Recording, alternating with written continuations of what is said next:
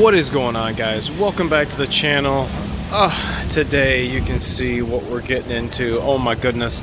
Let me tell you the story. Come along with me as we work on this 05 E450 shuttle bus. Alright, you guys, let's go.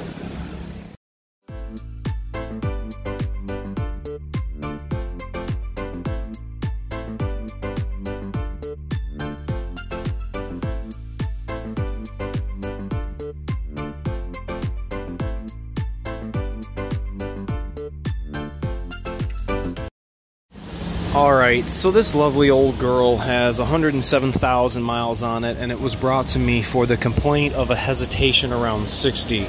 I did verify it, and the number 3 cylinder was not producing any power. After completing the injector click test, I was able to find that cylinder number 3 injector was not responding. So we gave this guy a choice: either replace the one or all on that bank, and he's obviously decided to replace all of them on that bank. However, he did not want to use Motorcraft parts. He brought his own. Kind of bummed about that, but it is what it is. You gotta, I don't know what to tell you. If the guy wants to use his own parts, then use his own parts. Can't warranty him, but I'll use whatever parts you want. I figured I've done a video of replacing them on a Super Duty, but I wanted just to illustrate not how to take all this apart, but how more so to put the injector in and torque it properly. And I figured if I can show you on this and you can figure it out on this, then you should have absolutely no issue completing this task on a pickup truck. So we've already got the new ones. They look pretty close to Ford remans, but they are not. What we're gonna do is, you've guys seen me use this before. We're just gonna go ahead and lube up all of our seals on our injectors. Make sure when you remove the old injectors that the copper gasket came off with you and is not stuck down in the bore. Additionally, I like to apply a little thin coat of oil to this blue rubber O-ring that's going through the rocker box gasket, so I don't like fighting with those. So what we're gonna do, you see, oh, there we go. See how it, we'll see how it films with the GoPro here. It's the first time I'm using the GoPro to illustrate this, but hopefully you guys will get the gist of it. I've gotten everything pretty much clean. I've gone ahead and installed my new standpipe already. And one more point I wanted to point out to you guys: when you remove this oil log, there is a dummy plug up front. When you remove that dummy plug, make sure your O-ring does not look like that. That is going to cause you a high pressure oil leak when hot, possibly cold too. I've had them both ways, but I always replace those. Part number for that dummy plug is that, and the part number for your standpipe is that. So let's get this rolling here. I don't want to get behind track. Go ahead and start this bad boy. All right, here we go, guys. I'm gonna grab my first injector. This is going to go in hole number 7. Okay, so I've done this a bunch of times. I know the orientation that these are supposed to be. Just kind of remember how you guys took it off, or took it out. Putting it down in the injector bore, and I can feel that the bolt is in the bolt hole. And I'm just going to go ahead and give this and start. We are working with a T40. I have custom made this by taking, I don't know, yeah, it was long, maybe like 2 inches off, because this was an extra long one and I wanted it a specific height. So go ahead and just pop your injector connector through the bore of the rocker box. And I always like to have the, I don't know if you guys can see this or not, I always like to have this flat spot facing out where my fingers are. So I'm pretty much just gonna go ahead and pop this through. I'm gonna have to get a pair of pliers and kind of persuade it through. But yeah, let's get on to the next one, and then we'll get to the torque procedure. Okay, I got my next injector.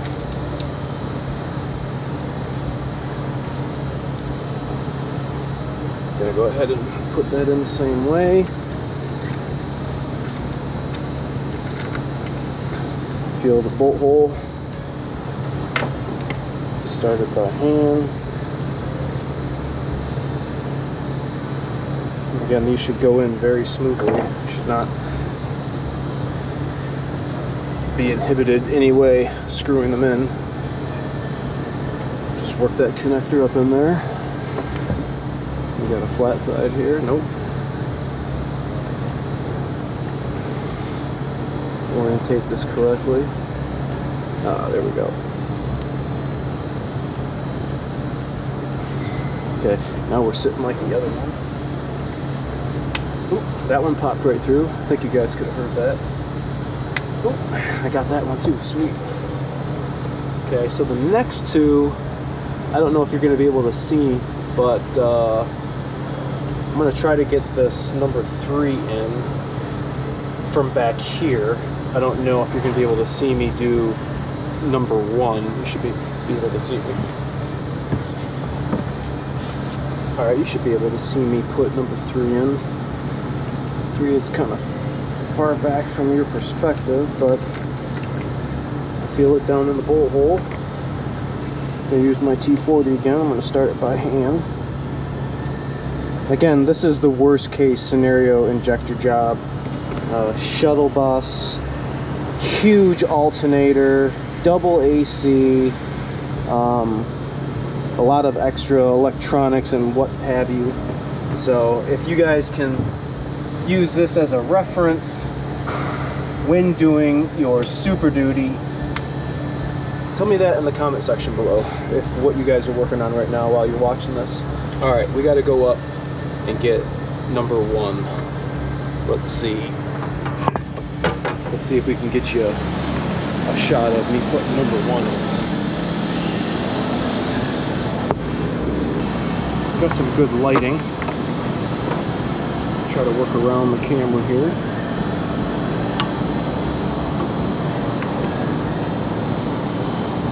If anybody's wondering, I did drain the coolant. Luckily this thing had no AC charge in it, so I did not have to evacuate any AC. I was very thankful for that.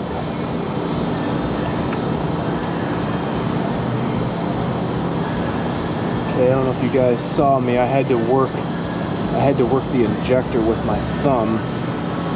It wasn't sitting down in its hole all the way, so I had to just give it a little nudge. We got the injector in.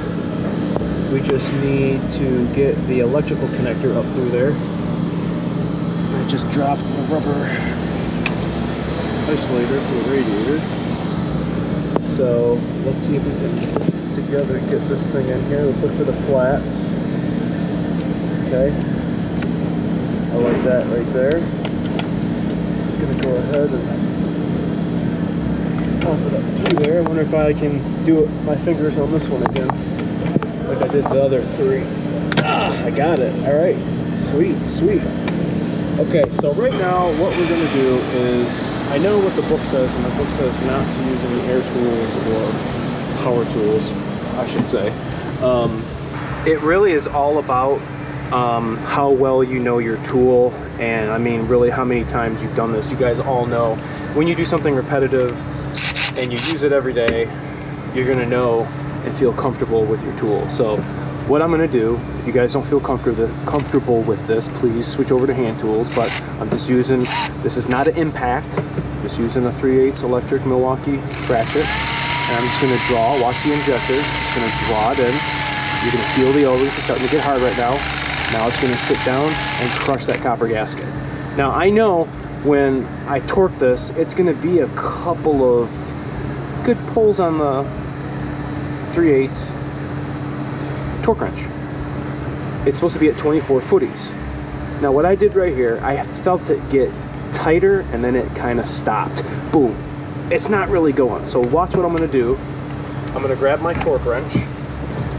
I've got it set to 24 footies. Now I have not went ahead and tightened this anymore. I just swapped over to my torque wrench. Now watch the swing that I'm still going to achieve even though I tightened it like you saw me with my 3/8 ratchet. Now watch. You see how much more I turn that?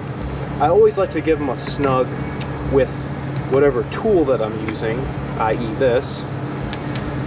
I'll have to say, for prior to me getting any of these, Diesel Tech Ron is who inspired me to start using Milwaukee electric products. I never had these when I was growing up on the 6-liter, let alone doing them in the shuttle buses and the ambulances, having the air hose be all in your way. Big shout out to him. I think about him every time I get into an ambulance application, or you know, if I am using a tool that I purchased because of him. So big shout out to him. Hope his family's doing well. RIP, brother. See you at the top. Next, number 5. Gonna do the same thing. Draw it down, and I'm gonna use the torque wrench again. You guys can watch that injector go down. Okay, it's starting to get tight, and then it's going to bottom out now. I'll give it that extra little tug. Probably could torque these myself without using a torque wrench, but like I said, if you've never done this before, you know, you probably wouldn't know the feel of what it's supposed to feel like at 24 footies. So again, I did that little quarter turn. I'm going to hit it with the 3/8 torque wrench. Okay, one more. Should be right here. Yep. Okay, so we know 5 and 7 are good. We'll swap back over to our electrics. I'm gonna hit number 3. Number 3 is drawn down. I think you guys can see just the top of it going down. Starting to get hard, loosened up, and then it bottomed out. Give it a little quarter turn. Switch over to the torque wrench and send it for adrenaline the rest of the way for the full send. Workplay TV up in the Great White North. Hope you guys are doing good after that hurricane coming through. Okay, we're going all the way for 1. I wonder if I can get in here.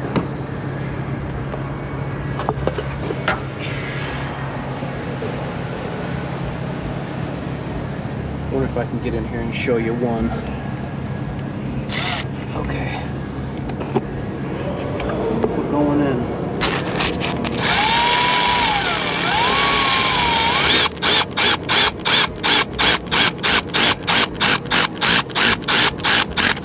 Don't want to hit my fingers. Wait for this ratchet to hit my knuckles. Okay, gave it that quarter turn. Come back down here. Ratchet, torque wrench, and then we're going to go for the final torque. Okay, we're on it. Let me get a swing down, and I feel like I'm going to have to go hold it up front. Maybe not. I got a good bite on it. Oh yeah. Okay.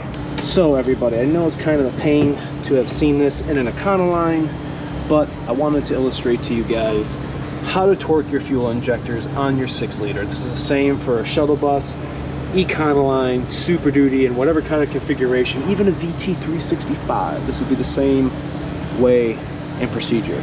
Make sure to drop through the comment section, guys. Tell me what you think. What are you guys working on? Have you guys ever had to do this? Those techs out there, I know you're watching. I got my dude in west side of Michigan. Got a couple dudes in Arizona. You know who I'm talking about. You guys ever do the shuttle buses? I'm sure you guys got this stuff all around with the airports and everything near you guys. What are your tricks? I'm showing you guys, but I can't show you all of them. Make sure to like, comment, sub, share, guys. Thanks so much for watching. I'll catch you next Friday. See ya.